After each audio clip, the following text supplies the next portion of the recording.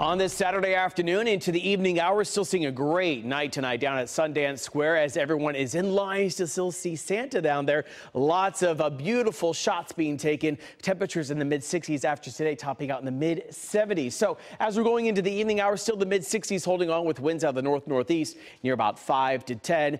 Dallas Skycam also showing the lights of the city. Temperatures in the mid-60s with that north-northeast wind holding on. And some cloud cover around 61 degrees right now in Louisville to 59 in South Lake to 66 in Mesquite to 64 in Weatherford, and across North Texas, the same story, seeing 59 in Sulphur Springs to 66 in Hillsborough. So overnight tonight, temperatures will cool their way down into the upper 40s, which is close towards average, maybe slightly above average. And going into tomorrow, I do expect to see more sunshine on the way. So we'll start out maybe cool enough for you to have that light jacket, and then into the afternoon hours into the upper 60s. So temperatures will be in the upper 60s to the low 70s. I'm forecasting about 70 degrees with mostly sunny skies and wind out of the south-southeast near 5 to 10 miles per hour. So it is going to be a pretty nice end to our extended weekend. And going into next week, temperatures in the mid-70s on Monday. By Tuesday, 77 degrees. Next front passes through, cools us back down into the mid-60s going into Wednesday. And then we're going to be seeing temperatures remaining in the 60s through the end of the week